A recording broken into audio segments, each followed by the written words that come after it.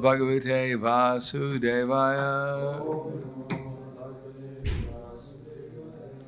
Bhagavad Gita as it is, chapter 4, Transcendental Knowledge, text number 36. Nothing on the board.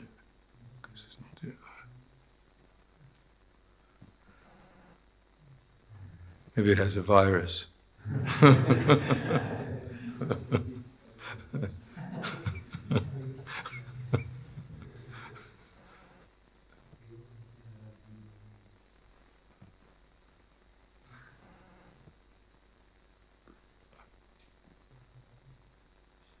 Okay, that's close. 4:36. Api charasi papebhya sarvebhyak papakritamaha sarvam jnanaplanevaiva Ridinam santarishasi Picharasi papebhya Sarvebhyak papakritamaha Sarvam jnanaplanevaiva Ridinam santarishasi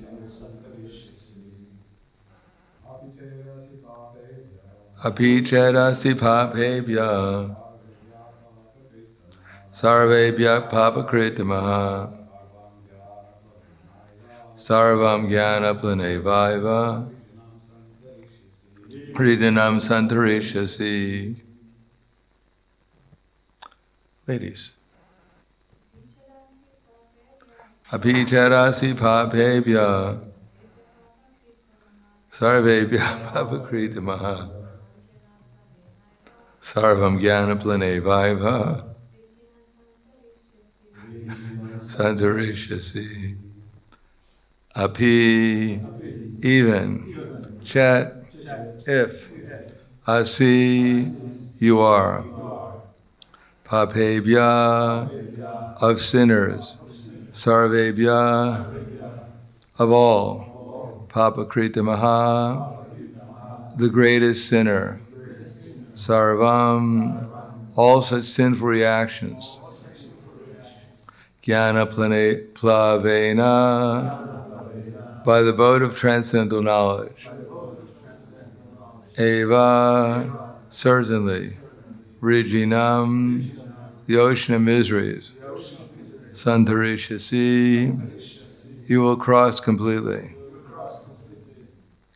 Translation and purport by His Divine Grace, A.C. Bhaktivedanta Swami Srila Prabhupada. Even if you are considered to be the most sinful of all sinners, when you are situated in the boat of transcendental knowledge, you'll be able to cross over the ocean of miseries. Purport. Proper understanding of one's constitutional position in relationship to Krishna is so nice that it can at once lift one from the struggle for existence, which goes on in the material ocean of nescience. This material world is sometimes regarded as an ocean of nescience and sometimes as a blazing forest. The ocean, however expert a swimmer may be, the struggle for existence is very severe. If someone comes forward and lifts the struggling swimmer from the ocean, he is the greatest savior. Perfect knowledge received from the Supreme Personality of Godhead is the path of liberation. The boat of Krishna consciousness is very simple, but at the same time the most sublime. Picharasi papebhya sarvebhya papakritamaha sarvam jnanaplanevaiva Rijinam santarishasi. Even if you consider the most sinful of all sinners, when you are situated in the boat of transcendental knowledge, you'll be easily be able to cross over the ocean of material miseries. Om Vishnu Vidaya Krishna Prasthaya Buddhaya Srimate Bhaktivedanta Swami Namane Namaste Saraswatam Deve Gauravani Vicharne Nirvishesha Srinivadi Paskyatyade Siddharne. The root cause of all suffering is what? What's the root cause of all suffering? According to Nectar Devotion. What's that? Yeah, avidya. That's why everyone is suffering, because of avidya. Therefore, people, for instance, now that the coronavirus scare people are thinking, I might even die. Said some people have died, and there's some remote possibility I might die also. They don't realize that they can't die because they're eternal. And the body can't die because it's already dead. Something that's dead can't die. So this is all due to avidya, ignorance, that people think they're going to die. Now they have to leave the body at some time, whether today or tomorrow in 20 years. They have to leave the body. But due to ignorance, they think that when they leave their body, that they left something very valuable behind. The most important thing in the universe they are leaving behind. They don't consider what the body actually is. If they actually saw what was inside the body, they wouldn't mind leaving it behind. But they have some conception that the covering of skin over the body is their real self. But the skin is only a fraction, it's some centimeters. If that's what they think, that's who they are, they're wrong. In any case, due to avidya, people are suffering.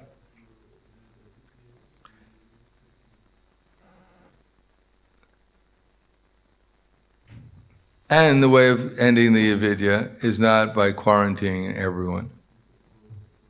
That will not change anything. People will still be as ignorant as they were before. The only way is to end their suffering is transcendental knowledge. Just like we ourselves, because we're in the bodily concept of life, we also have to suffer to some degree or another. But we're certainly not going to suffer to the same degree as everyone else who actually believes that with the end of this body, everything is finished. We have at least some conception that we're going to exist eternally, therefore we're not so much disturbed, as much disturbed at least, in proportion to our knowledge. Now Krishna in Bhagavad Gita says that the body is changing, but the soul is eternal. Now, to some degree or another, we've understood that. And therefore we have some realization. And people who haven't heard that, this simple philosophy, they're completely in anxiety and fear all the time, even if they're not aware of it. But without that knowledge, you must be in a fearful state of being. Therefore it says, Bhayam dvitiyabi niveshitasyad ishadapitasya viparyo smriti. The material universe is based on fear.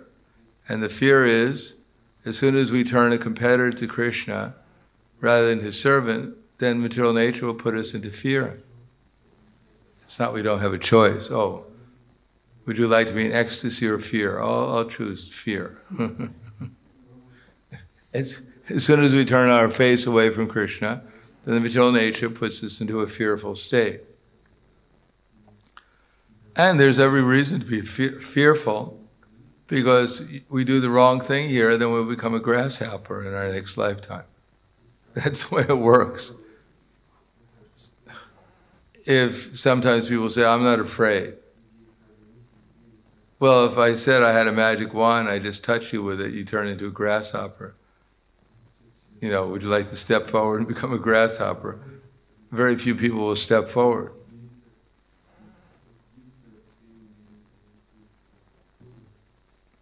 Because people don't know where they're going next. And logically speaking, most of the species of life that people enter into are not human forms.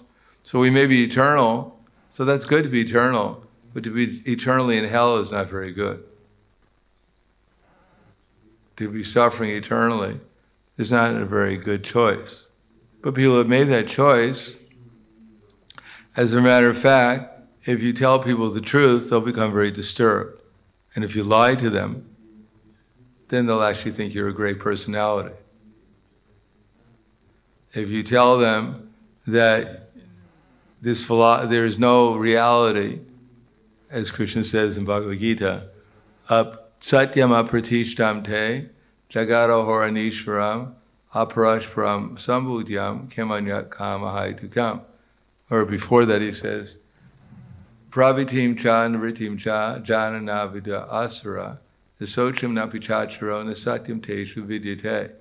That the demoniac, they say, they don't know what's to be done, what's not to be done.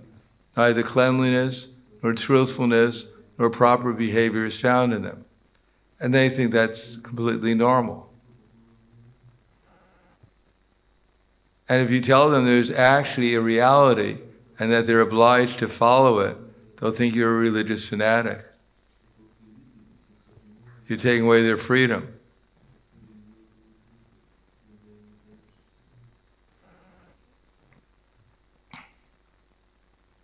That there's pravritim and nivritim. There's actually things that you're supposed to do and things that you're not supposed to do. Of course, that may depend upon your particular situation. In the modes of nature, what's required for those who are more advanced is different from those who are less advanced. But still, everyone has their duties to perform, the things that they should be doing, the things that they're not supposed to be doing. And practically everyone is doing what they're not supposed to be doing and not doing what they're supposed to be doing. And if you tell them that, they think that you're trying to control them. I'm going to think for myself. I have my, Actually, people think exactly what the newspaper and the television tells them to think. They think they're doing it themselves. It's just done in a way that convinces them that they're actually independent, although they're completely under the control of ignorance. And they think, well, that's their choice. As Prabhupada asked one lady who was in favor of abortion, so you think that you have a choice, either you can kill the child or you have a choice between, killing the child or becoming dependent on the state. You think that's a good choice? And the lady said, yes, of course. So their intelligence has been stolen by illusion, and they actually believe that they have good choices. They think they're free to choose. Or as Sridhar Maharaj, he was at Woodstock, and he was giving a lecture on the Four Regular Principles. If anyone has ever been to Woodstock. Has anyone ever been to Woodstock? That there was all kinds of drunken people in the audience. They were all intoxicated. And he's giving a lecture on the Four Regular Principles. So one man he threw a beer can at him on the stage. And Sridhar Maharaj picked it up and said, sorry, it's not my brand.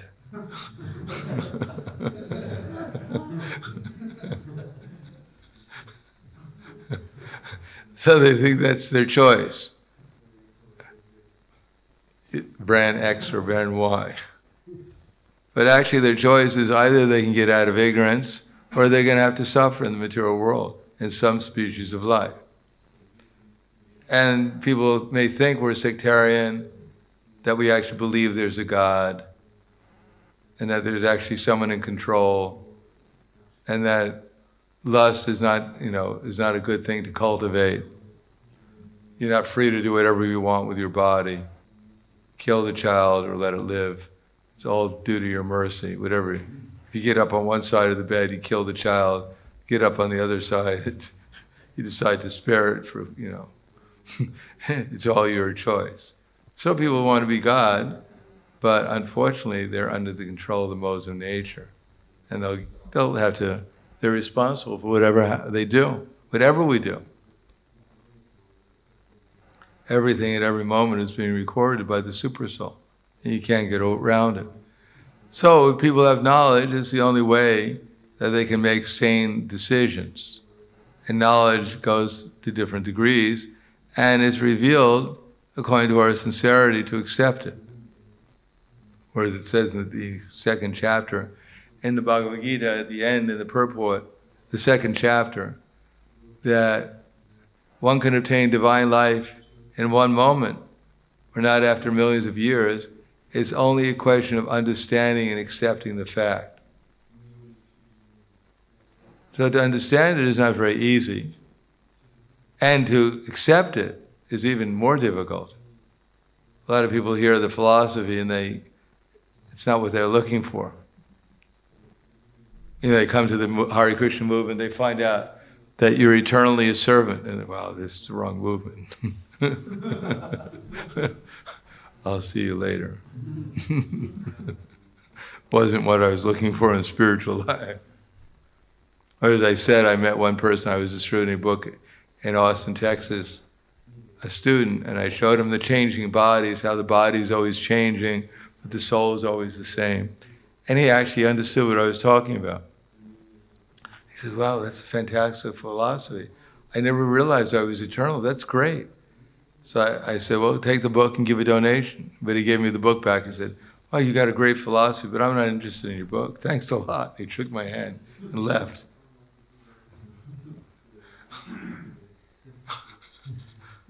So the power of avidya is quite strong, as we can all see. We all have experience. But there's a process out. As it says, Pichadasi papebhya sarva papakrita maha. Even if you're the most sinful of all sinners, when you're situated in the boat of transcendental knowledge, then you can easily cross over the ocean of material existence, or miseries. So the Krishna repeats that again and again in the Bhagavad Gita. Mam hi partha vipasvitya yepi supapiyonaya striyo vaishasata sudras tepi yanti puram gatim. Kim punar brahmanas punyas bhakta rajashya sata anityam asukam lokam imam prapya bhajasvamam.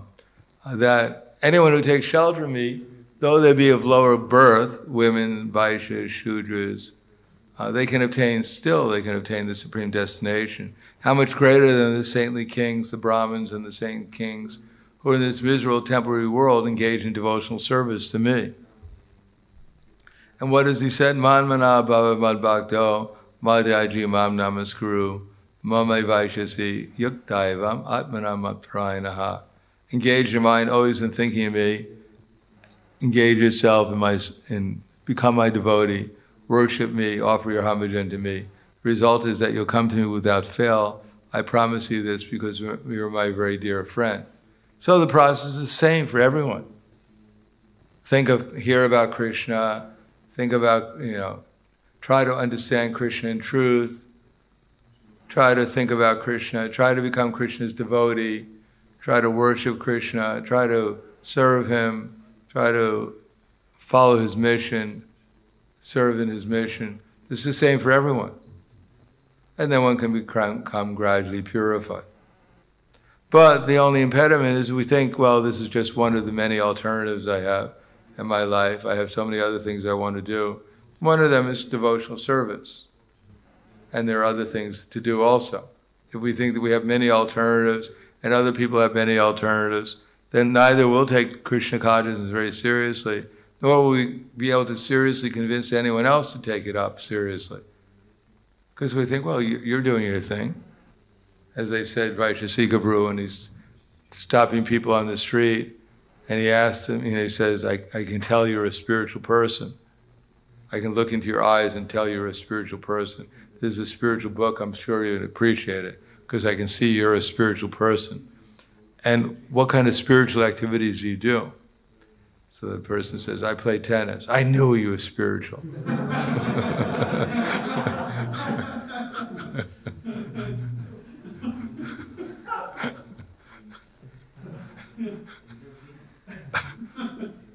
So people are convinced what they're doing is actually quite important. It's like essential. So if we think, oh yeah, of course he's doing it to sell a book, but we actually think, yeah, well, actually I don't want to disturb you. You have something good going on. You like what you're doing.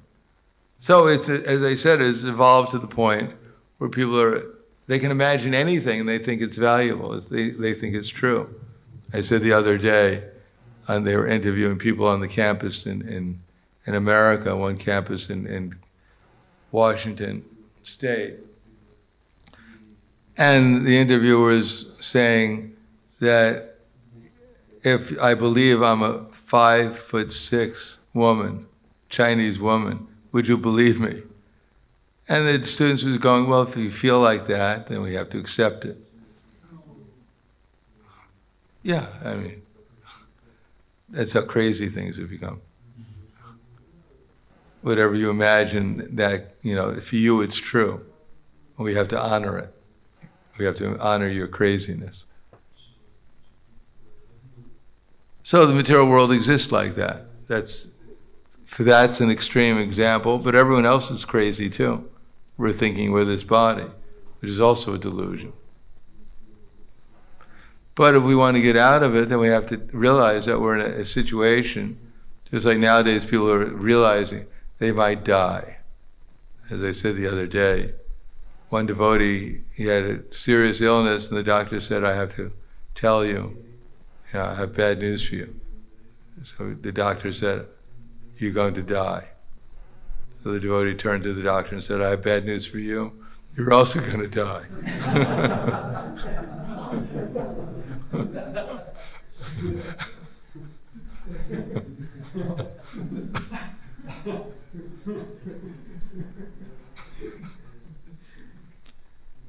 So with this coronavirus, it just wakens up to the fact that we're in ignorance. Otherwise, we wouldn't be afraid of it all. Because it's not that we wouldn't take precaution. It's not that one is foolish, but one is fearless if he actually is out of ignorance. There says, abhayam sattva samsudira jnana yoga vyastiti. That for one who's actually renounced the material concept of life, better known as sannyasi, then there's abhayam as the first qualification. One becomes fearless. And then one acts simply to purify one's existence, cultivate spiritual knowledge. Therefore, the fact that we are wakened up, or there's some notification that there's danger, well, that's good. There's always danger. So it's good to be reminded that there's danger. Otherwise, we're going along life thinking, well, maybe some people are in danger in Syria or somewhere, but we're living in a civilized place. Only some few unfortunate people die. Or as I said the other day, Prabhupada was in London, and they were interviewing him, and they said, Swamiji, why are so many people dying in India? So Prabhupada said, well, I've been in England, and as far as I've understood so far, that people die here also. Matter of fact, the death rate is about the same as in India, 100%.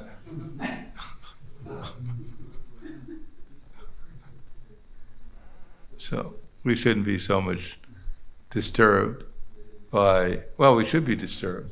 We should become fearful, so we take shelter of Krishna, get out of our ignorance. Otherwise, just be fearful. Every living entity is fearful, but they don't know the solution. But at least we know what the solution is. And if the situation makes us fearful so that we take shelter of Krishna, like Queen Kunti, then it's very good, it's very auspicious. It's Krishna's mercy to us. And for everyone else, if some of them realize that this is not a very safe place to live in, then maybe they'll turn to Krishna consciousness and they'll also get some benefit from the situation. So I'll stop there. Any questions or comments?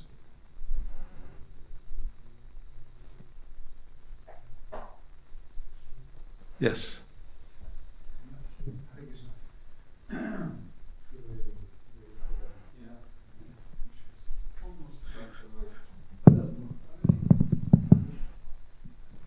Hare Krishna.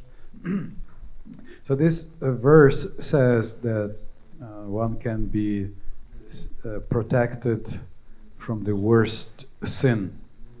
So, Papa Kritu, yes. And one will often ask, okay, don't you also get sick?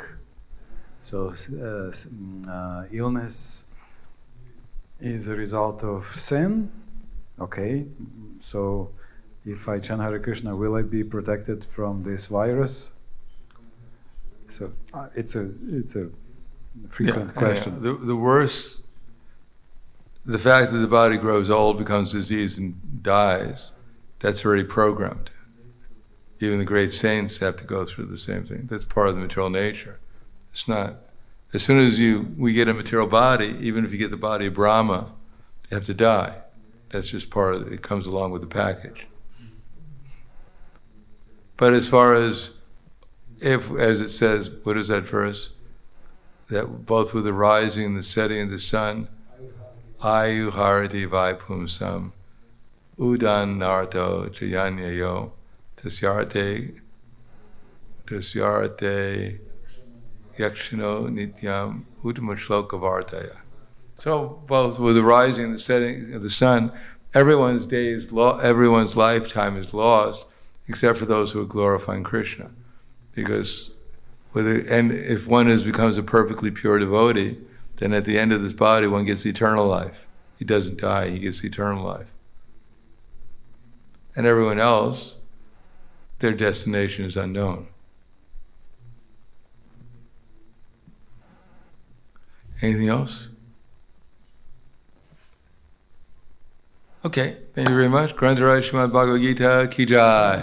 Srila Prabhupada ki jai. Gaur Premanande.